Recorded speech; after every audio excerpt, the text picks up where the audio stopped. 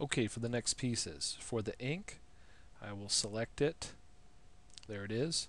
I've got it right here, and insert motion tween. That puts the motion tween on. I'm going to select it here and go to glow 1. That puts glow 1 here. I will go to the next frame right here, select it, and say glow 2, and then see if it takes both ways. The first keyframe reverts back to red here, so what I'll do is select it and then just manually change it back to the right color. There we go. And so now all of them will change equally at the same time.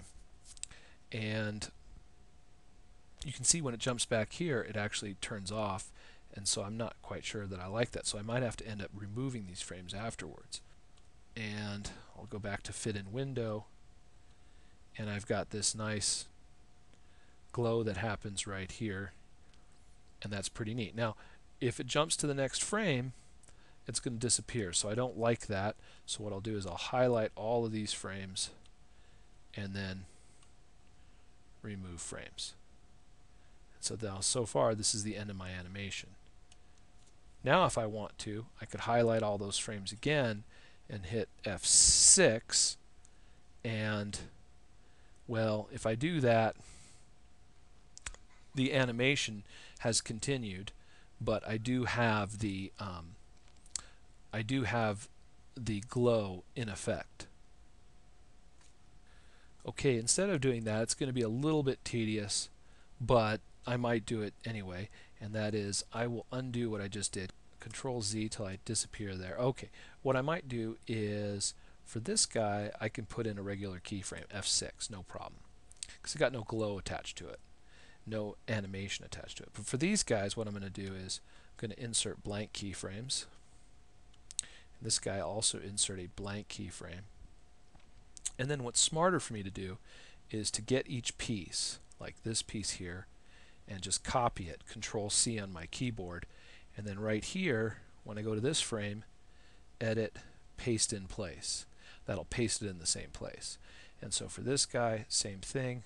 I'll just highlight it, Control C on my keyboard, go to the next frame, edit, paste in place.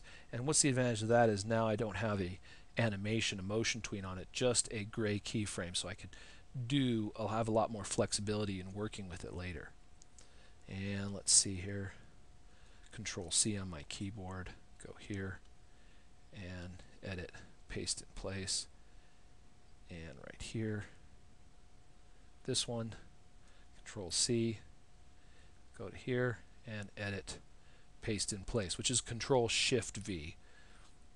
So now at the end I have all gray keyframes with no motion tween on them, and it's very flexible. If I wanted to, let's say, animate them all to fly away or something like that, I could do it all separately on separate layers, and I'm ready to go.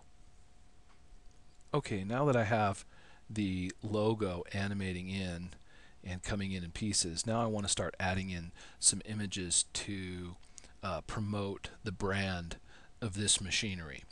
So what I'm going to do is I'm going to add another layer here. I'll add it to the top. So click the top layer first, add a new layer, and now this is here. Now another good thing about this is I want to add the images now from here on, and now that I had those keyframes here that don't have a motion tween, it's really easy to just select like that and hit F5 or right click, insert frame, and add frames, and once again it's not going to change the motion tween because these are regular frames, gray frames, as opposed to the baby blue motion tween frames. So you can see how easy it is to add that on there. But I have a new layer here now at the top, and I'm going to name this layer so I can start getting a little order here, image 1. And then I'm going to lock these other layers so that I don't accidentally grab some of these pieces and move them around. So now that the logo has come in, it's time to start looking at some images. So I'll put a keyframe here, F6, and I'm going to import some images. Image to the library, and I'm going to import this shot of the machinery to start with. So now it's in there. I can, let's see here, I can drag it out onto the stage, and now that it's out here on the stage, the first thing I'm going to do is select it and convert it to a symbol. So I'm going to say modify, convert to symbol, movie clip, and I'll just call it IM1 for short for image 1, and click OK. So now it's a movie clip, and as a movie clip I can do alpha tweening to it, meaning I can have transparency applied to it, glow effects, all kinds of things that I can do to it.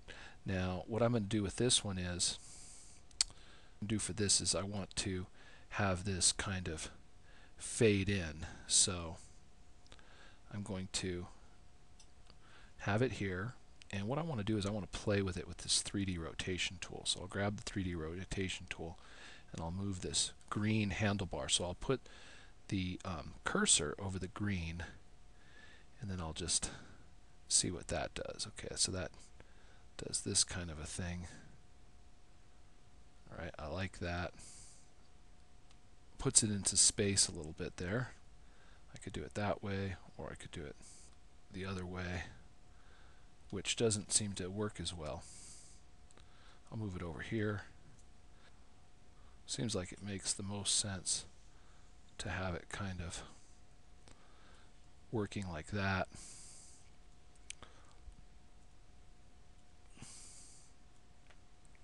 I could try the other modes. The red flips it like that if I wanted to.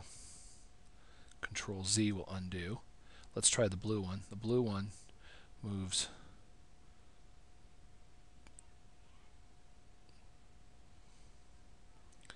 okay, I like that. So what I'll do is I've got it there just like that now, and I'm going to just say insert,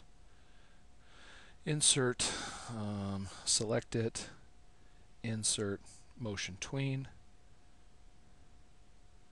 I'm going to need some frames for this though, so we'll say, I'll go out here and put F5 for the frames. So from 75 to 95, which is 20 frames, which would be approximately less than a second. I might need some more. Let's make it 5 more. So now I have 5 more. And now I will drag it across, and now I should have an animation, which I do. And what I want to do is, as it goes over here, I want it to get a little bit smaller. So I'll get my transform tool, select it, and make it a little bit smaller. And so now the animation happens like this. So it kind of looks like it's going away from us.